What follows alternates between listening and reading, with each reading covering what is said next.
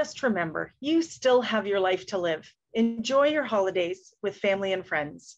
1 or 2 days of not adhering to your typical healthy eating will not harm you. You just need to make sure you don't lose a week, then 2 weeks, then 3 weeks. Set yourself a day to get back on track after the big meal gatherings with both your healthy eating and activity, and stick to it. Put an alert on your phone as a reminder of that date. When you're eating those big meals, try to choose smaller amounts of the higher carbohydrate foods, such as potatoes and rice and pasta and breads and desserts. Pile up on the turkey or the high protein foods.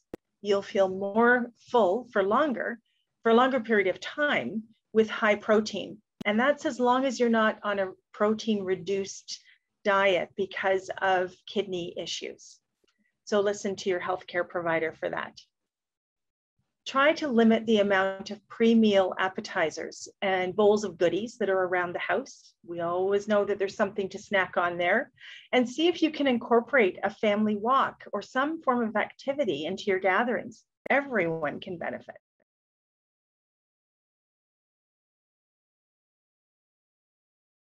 Knowledge is power. We're a society who demands information. Try to get your information about diabetes from reputable sites like Diabetes Canada, though. They only publish information based on the most accurate and current research available. You are the driver of your own boat. You're given one body to look after for your lifetime. So despite well-intentioned family and friends with information that they read on social media, you need to advocate for your own decisions. Be patient with your loved ones, though. They might truly believe the information that they've read. Patiently explain that you're basing the decisions on the management of diabetes in collaboration with your healthcare team, and you appreciate that they care about you enough to want to talk to you about this and hope that they support you in your decisions. And hey, maybe they've got a good suggestion that you can take to your diabetes team to discuss.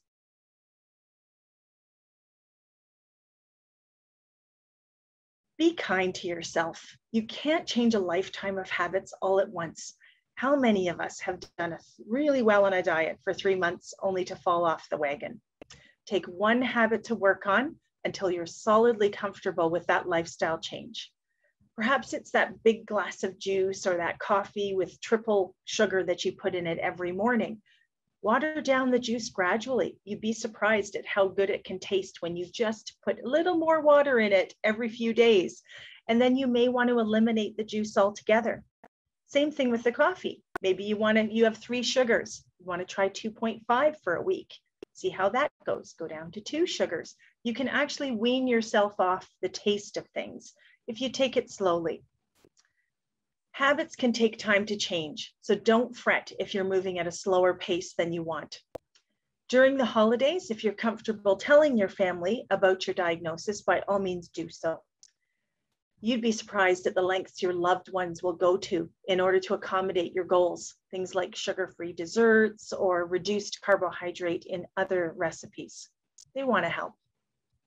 If you're not comfortable telling people, then just try to choose some lower carbohydrate foods and take smaller amounts of the foods that are higher in carbohydrate.